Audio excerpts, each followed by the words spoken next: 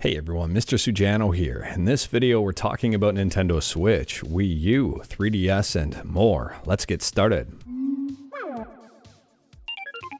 Alright, we'll kick things off here talking about Nintendo 3DS emulation on PC and Android with Mikage.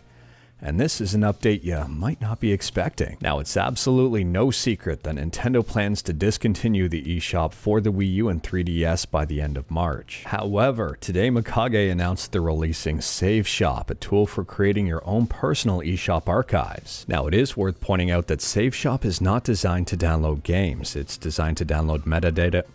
Hello. You got a lot to say, eh? I'll put you down. So as I was saying, SurfShark is...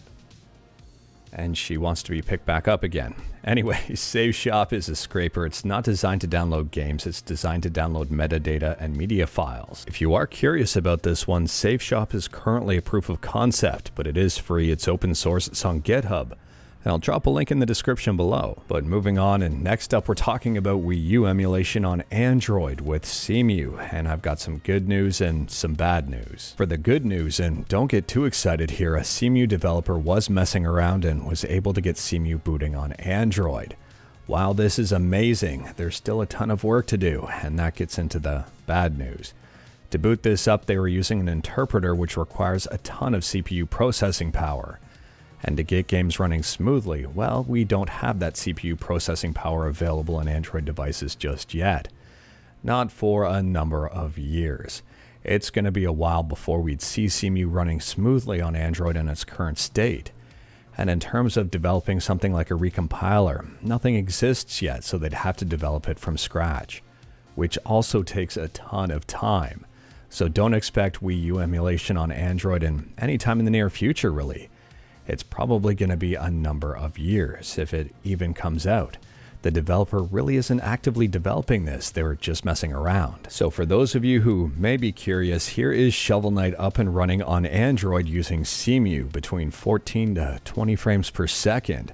While this is amazing, at the same time it's not realistic to expect this to release anytime soon, if at all. And speaking about releases, next up we're talking about Nintendo Switch emulation on Android with Skyline, and Skyline's got a few new releases.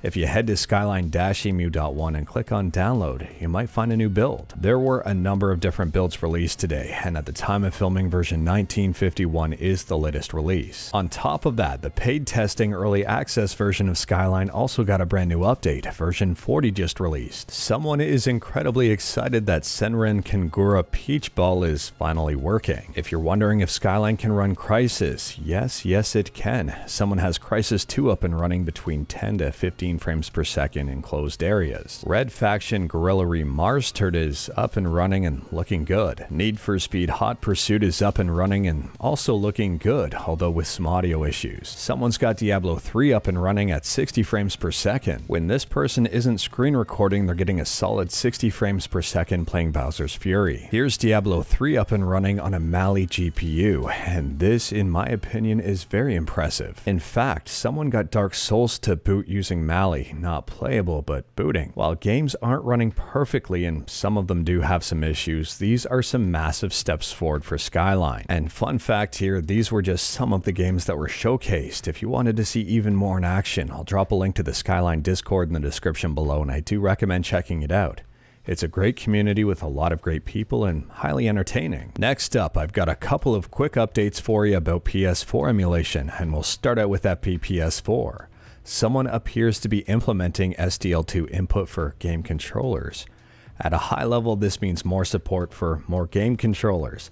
If you wanted to check this out, I'll drop a link to the Discord in the description below. Feel free to check it out. In addition to that, Obliteration, another PS4 emulator, has been getting a ton of updates in the background. It appears that the Obliteration firmware wizard now has a way to pull firmware off your jailbroken PS4. If you are curious about this one, I'll drop a link to the Obliteration GitHub in the description below, and feel free to check it out. Moving on, and we're talking about the Ayaneo 2, and The Verge published an article today that is arguably damning to the Ayaneo 2.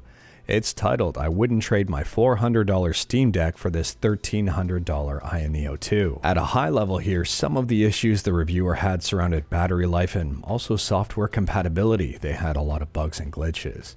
At $1,300, over 3 times the price of a Steam Deck, the base Steam Deck at least, you'd expect a little bit more out of the Ayaneo too. Moving on, and this is a quick fun one. Someone made a 3D printed floppy disk or save icon for you youngsters out there with a touch screen that doesn't work as a floppy disk, but works as a storage device. I think this is pretty cool. Next up, we're talking about Moon Game Studios, the company behind Ori and the Blind Forest and also Ori and the Will of the Wisps.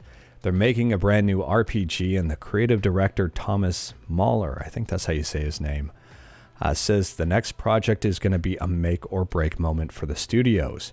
So if this new game flops, I guess that's it for Moon. Next up, we're talking about Ubuntu, and this announcement really didn't need to be an announcement, but here we are. Today, Ubuntu announced that they're no longer supporting flatpaks moving forward in pretty much all of their distributions. This being Linux, you can just add flatpak support in yourself. It's not really a big deal. But anyways, that is all I've got for you in this one. Straight to the point, all stuff and no fluff. We talked about a bunch today. Let me know your thoughts about absolutely any of it in the comments below. If you liked this video, leave a like. If you didn't like this video, leave a like. Hit that subscribe button, check out my other videos. Don't tempt fate, save your state.